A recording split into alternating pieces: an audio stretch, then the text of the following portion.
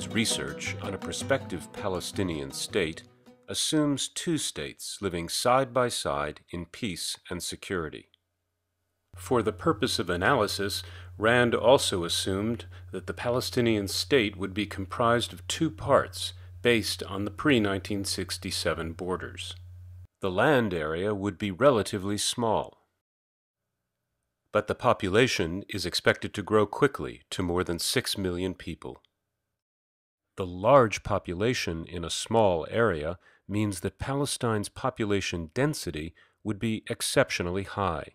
The land will require careful planning to create a sustainable living environment. Gaza is extremely crowded and will not be able to absorb many more residents. Most of the new population will need to be absorbed in the larger West Bank, whose cities can absorb at least 3 million new people at moderate densities. The closeness of the cities will allow them to function as an integrated region, similar in scale to a region like San Francisco Bay. The cities are located in complex terrain that is often steep and hilly. The curved line of the mountain ridges forms a natural arc in the landscape which could link the cities together. But the existing roads are inadequate for a modern state. The arc is a public infrastructure corridor which ties the cities of the West Bank together and links the West Bank to Gaza. It could help a Palestinian state succeed. The arc corridor would include a fast train connecting Rafah in southern Gaza to Jenin in the northern West Bank, in just over 90 minutes of travel. On the outskirts of each city, the arc centers on a new train station surrounded by a modern business district. The historic center of each city would be revitalized, with shops, restaurants, hotels, and cultural centers, and linked to the train station district by a new boulevard, which has rapid transit serving a series of new neighborhoods, each with housing, schools, markets, and parks. The arc and its lateral boulevards would place a majority of Palestine's 6 million population within walking distance of public transport, creating a sustainable framework for growth and prosperity. The arc corridor would also contain other essential infrastructure like telecommunications lines, a toll road primarily for freight, lines for electricity from wind and sun, natural gas lines, and facilities for moving and storing water. The arc would create a single economic space, allowing Palestinians to access jobs and education. The arc would connect Palestine's people and goods to the outside world through trade via roadway, airport, and seaport. The arc would also help build the infrastructure for tourism, an important part of a modern economy, especially around the Mediterranean. And Palestine's natural environment would be protected from overbuilding by preserving agriculture and open space with a new national park along the arc corridor.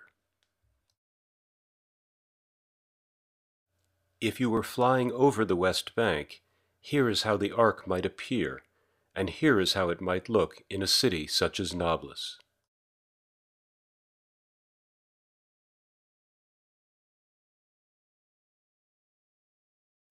The arc corridor and train station are located outside the existing city center, but connected by the transit boulevard.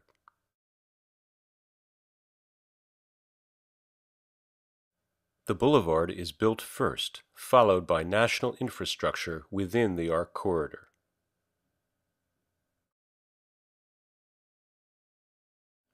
Along the boulevard, complete new residential districts help absorb the growing population. Around the train station, a new business district develops, as the historic city center is revived.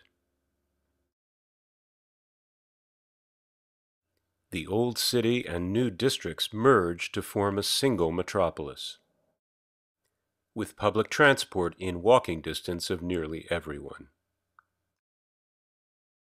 An industrial zone near the station offers easy access for employees and goods. Finally, the National Linear Park provides facilities for sports and recreation. The ARC focuses on improving the quality of life for all Palestinians. Throughout history, infrastructure has helped other nations prosper, with large projects comparable in scope and scale to the ARC. RAND has estimated that it would cost about $9 billion to build the core elements of the ARC. Building those elements could create as many as 160,000 jobs per year in the first 5 years. The ARC could begin now, immediately putting people to work in the planning and construction of practical projects, which would serve as building blocks to be joined together in later phases. These projects would address the poor transport facilities and limited mobility faced daily by Palestinians. Today, in Palestinian towns and cities, basic problems such as poor pedestrian safety, traffic congestion, and inadequate shelter often exacerbate the ordeal of getting to school or work. These problems can be alleviated with very feasible short-term projects on a demonstration basis. Within 12 months, improved bus stops and transportation centers in multiple locations could provide comfort and dignity to public transport. Within 24 months, new buses and rapid transit routes could offer faster, more comfortable service for travel within and between cities.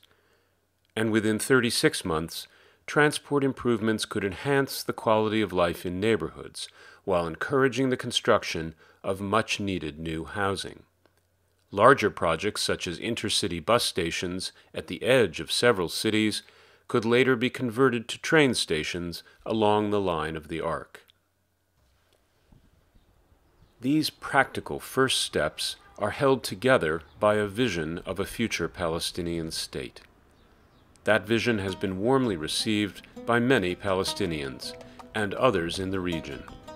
It can provide a blueprint for physical improvements and offer tangible tools for diplomacy in search of peace. For more information, please visit rand.org/Palestine.